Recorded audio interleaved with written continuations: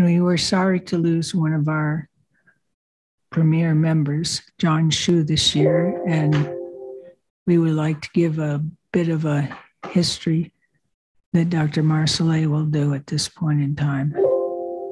This obituary eulogy was written by Dr. Mervyn Letts, a very close friend of Dr. Shu.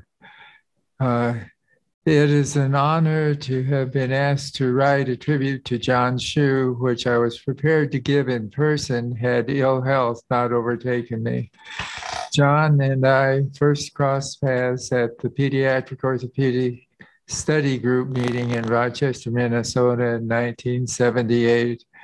I had known of John's innovative work in children's rehabilitation from his own interest in children's seating, and we had corresponded. We were surprised to learn at our face-to-face time that we had both attended Brandon College on the Canadian prairies in Manitoba. John, a couple of years prior to me, before his family moved from Brandon to Montreal.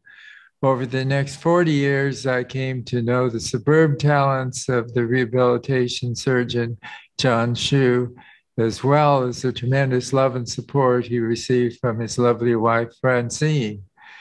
John was recognized early on as possessing the skills and mindset to move the treatment of disabled children forward, which he did subsequent to his appointment to Rancho Las Vegas Hospital at the University of Southern California, to which he was appointed from his residency in orthopedic surgery at Johns Hopkins University in 1971.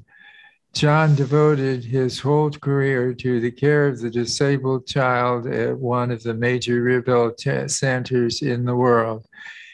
He made many contributions to the orthopedic management of children with musculoskeletal disabilities and was recently honored by McGill University, where he graduated in medicine in 1961 with the John Shu Annual Lecture in Orthopedic Surgery.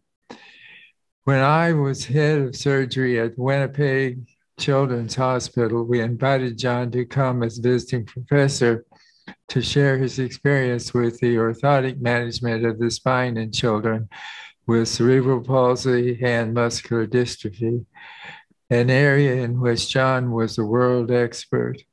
I subsequently visited John at Downey to learn his technique of posterior tibial and anterior tibial tendon transfers for rebalancing the foot in neuromuscular disorders. John was truly a talented innovator in the field of children's rehabilitation and could improve a child's functioning with surgery, orthotics, seating, or physiotherapy with the talented team of professionals he built up around him during his tenure at Rancho Las Vegas Hospital. John also received tremendous support from his wife, Francine. She was not only a gracious host, but a loving wife that dealt with not only John's many successes, but also with his health issues as well. They were both so proud of their children. I was privileged to have known John and learned from him in the field of orthopedic surgery, but John was also one of the nicest guys to be with socially or traveling. He was a giant among our pediatric orthopedic community, and his name will live on in perpetuity. To Francine, per ardua ad astra, through adversity to the stars. Mervyn Letts.